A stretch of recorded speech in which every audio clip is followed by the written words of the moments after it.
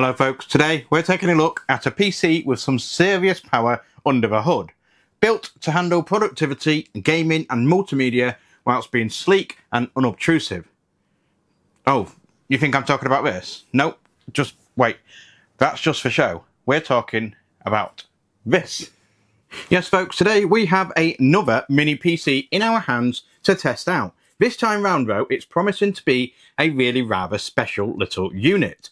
That's because this is the GEEKOM IT15 AI Mini PC. It's the latest offering by the company with some incredible specs, all concealed within this tiny little unit. I'm talking Intel Core Ultra 9 285H, 32 gigabits of DDR5 RAM, 2TB NVMe storage, to name a few. We'll expand more on the specs in more detail very shortly. First of all, for the sake of the video, let's do our usual unboxing experience. The box looks nice and attractive in a matte black all-around design with the weird IT series across the centre and GEEKOM at the top. The sides have some nice silhouettes and the rear shows the specs of a unit in the box. Open it up and you get the mini PC itself. It's a super tiny, sleek little box that comes in a really nice matte black design. It's not too over the top, which is quite nice in my opinion. There's loads of I/O ports and ventilation all around the unit, and it feels incredibly durable and strong with a metal housing. It comes in at just 117mm by 112mm and 49.2mm tall. It's got a little bit of heft to it as well, with the weight coming in at 595 grams, which coincidentally is less weight than its much lower specs relative, the GEEKOM A5 2025 edition we recently reviewed. There's loads of I/O ports available on the GEEKOM IT15 too, starting with the front. We have two USB 3.2 Gen 2 Type A ports, capable of up to 10 gigabit speed. The first one is power delivery enabled 2 for powering devices, a combined 3.5mm audio and mic port, and then finally the power button. On the side we have a machine cut ventilation panel for airflow and a Kensington lock for securing it into place in your office. The opposite side looks very similar, however this time we have a Gen4 SD card slot for super fast data transfer to and from your memory cards. Finally, we get the busy side, starting with a 19V DC power port, a HDMI 2 port, an ultra high-speed 40GB USB Type-C Gen 4 ports with power delivery, a 2.5GB Ethernet port, a USB 2 Type A, and a USB 3.2 Type A. Finally, we have a second HDMI 2 port and an additional USB Type-C Gen 4 port. Above all of this is the ventilation chamber that the warm air from the system is dispensed out of by a tiny little fan. Going back to the box, you get a thick foam cutout sheet that holds the unit into place. Underneath this is the little user manual and also a little thank you note from GEEKOM, a HDMI 2 cable and a relatively large 120W power brick. There's some mounting screws and a mounting backplate to allow you to mount it onto the wall or to the back of your monitor. And then finally you have the power lead itself. The GEEKOM IT15 AI model is the latest in their premium mini PC lineup. The IT12 and the IT13 come in before it. All the models generally have higher end Intel chipsets in them depending on the year and release and obviously the generations available. And the IT15 we have just fits right in with that setup. The IT15 is packed with some really high end components with options for expansion down the line too. First, let's talk specs. The Core Ultra 9 285H is an Arrow Lake H series processor, built on Intel's new process node, TSMC N3B for those keeping score. It boasts a formidable 16 cores and 16 threads.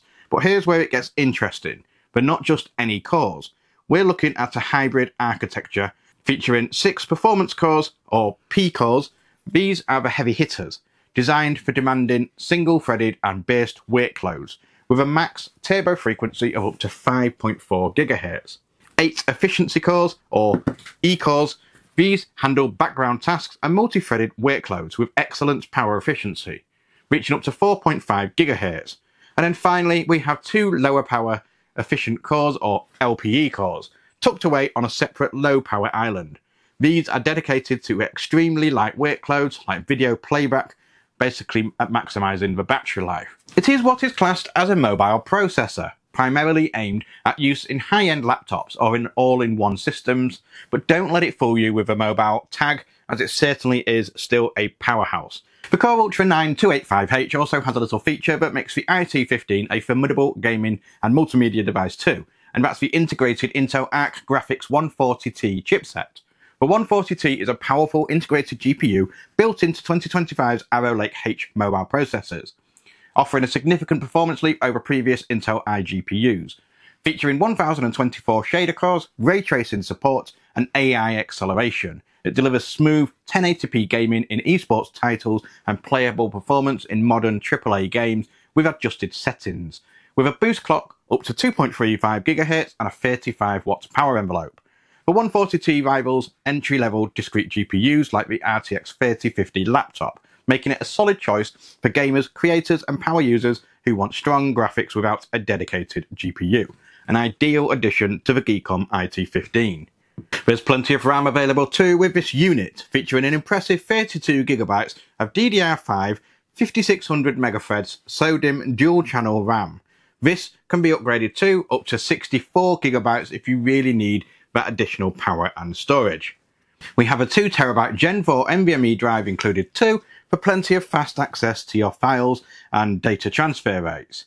You can even upgrade this too, which I'll show you how very shortly. It features Wi-Fi 7 for super fast and reliable Wi-Fi connections, Bluetooth 5.4 tech to connect any Bluetooth devices such as speakers, controllers or more. The 2.5GB RJ45 found at Revere can also support up to 2500 megabit speed, so connectivity is no issue. If you do wish to upgrade the components inside, you simply need to remove these 4 screws at the bottom that are found within the rubber feet. Remove the base plate and you have access to the internals. On the back plate itself, you have a mount for a 2.5-inch drive with a SATA connector cable for up to an additional 2TB of space. The RAM you can see here is currently fully occupied with the aforementioned 32GB of DDR5, but these can be removed and replaced for larger volume modules. Here we see the included 2TB NVMe Gen4 drive, and this is a full-size 2280 drive, and right next to it is an empty NVMe slot. However, this one only supports a 2242 drive, so be sure to note that if you want to upgrade it. So a very impressive little specifications list for such a teeny tiny unit. It's definitely a powerhouse of a little unit. The compact size is ideal for hiding it away, mounting it to the back of your monitor, or even slipping it into a bag to take it away with you on your travels. Hook it up to your hotel TV and you have a home PC on the go. However, it's all well and good boasting all of these specs. The important thing is, how does it function? Well, I put the GEEKOM IT15 through some pretty extensive tests, benchmarks and gameplay to find out for myself, and the results are pretty impressive.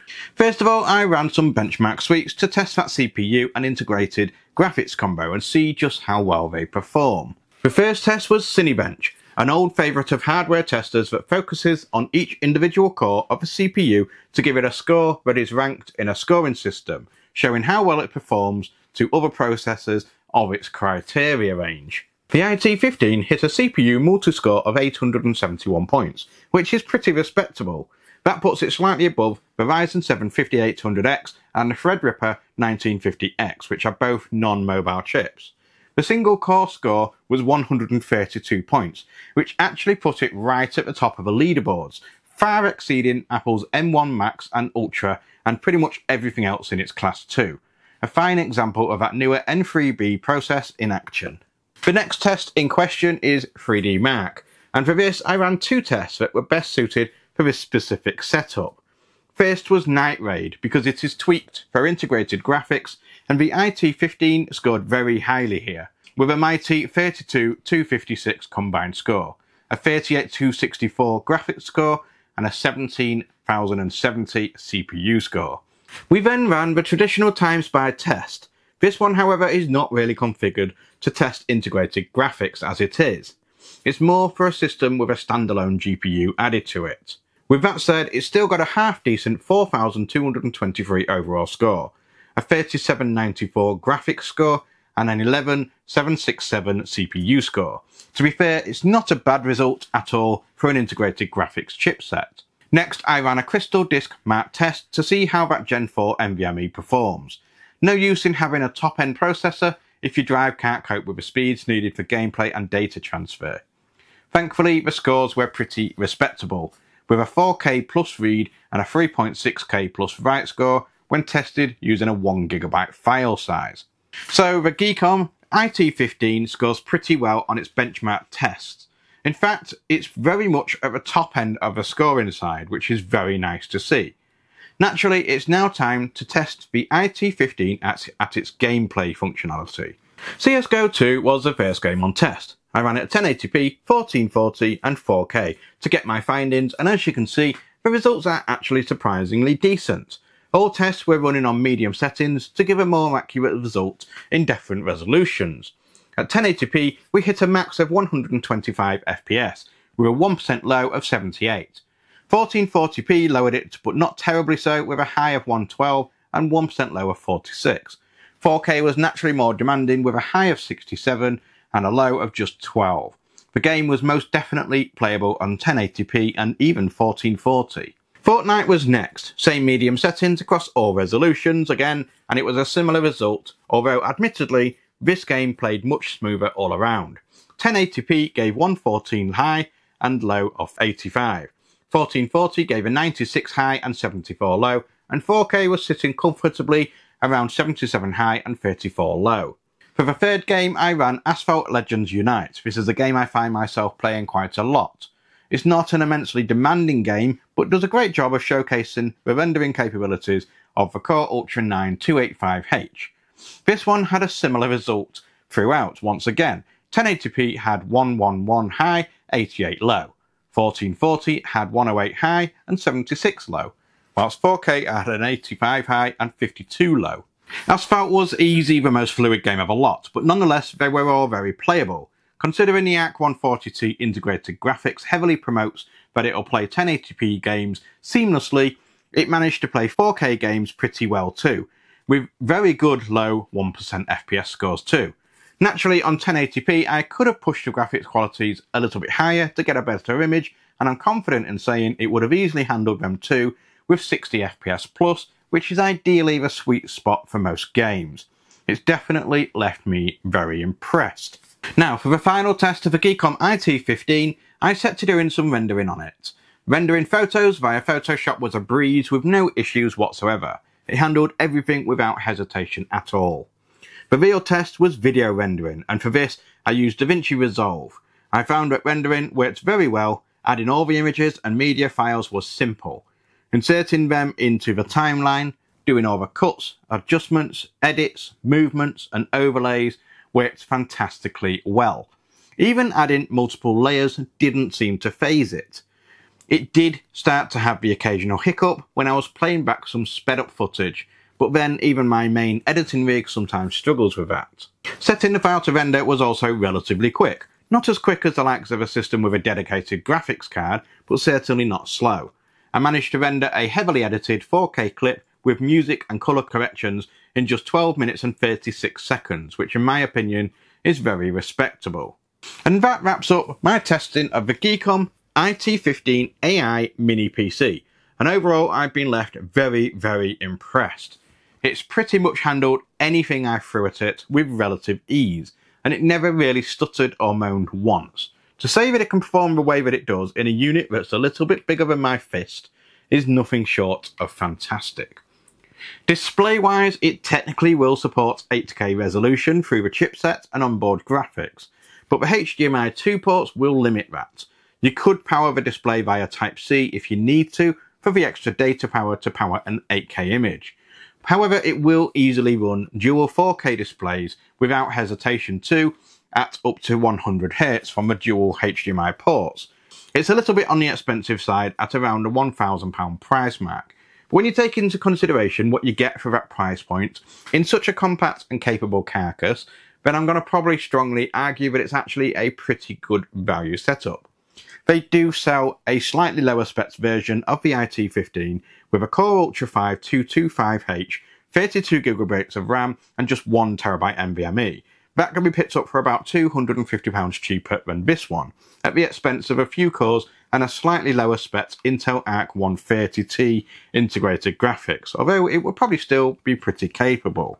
There will, as always, be a link to get your hands on one for yourself. Go check it out, and if you're in the market for a very powerful little machine, but you're stuck for free space, then this could be the perfect solution for you. If this is how things are now in the mini PC sector, then I'm looking forward to what's to come. Thank you for watching. Don't forget to click like and subscribe, and let me know down in the comments what games you would play on this little unit. It really does prove the age-old theory that big things come in small packages. And that's it from me for now, and I'll see you in the next one. Goodbye.